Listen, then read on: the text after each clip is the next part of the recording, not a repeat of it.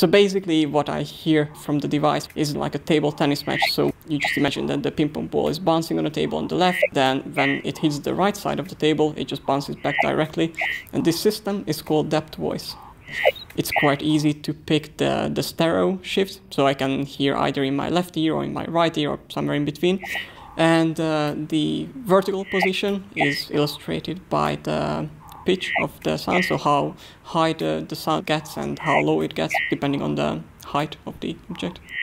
What I can do with the technology is to pick the shape of people fairly easily. So for example, if somebody just stands in front of me, that's very easy. It's just I can hear like a vertical column, more or less. Then if somebody, for example, puts their left arm up, I can hear that as well, based on the change in sound. Now if they put the arm down and they decide to put the other arm up, then I can hear the change in the shape as well.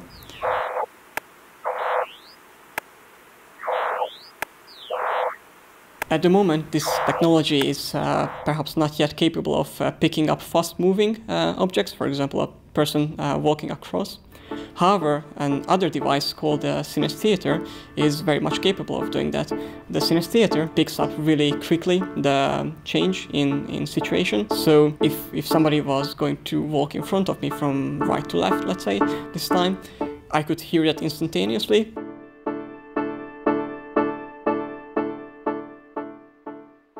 For me, personally, when I first had a chance to see this tablet called Creole, I thought this is really cool, because it was giving me a very good intuition of what really different colors are like. As I move my cursor along, I can instantly pick up the sounds of different colors. I know approximately how the colors of the rainbow go.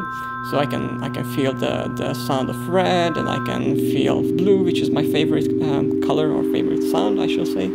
And I can just discover the whole palette and fairly easily memorize all the sounds and associate with the colors.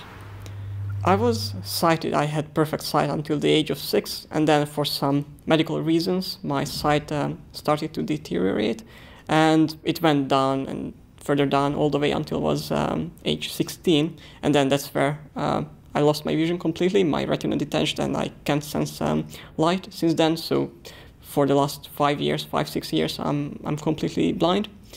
That was a big change, but I have faith in technology. Maybe one day I can get sight back. Maybe not naturally, but using some kind of technology.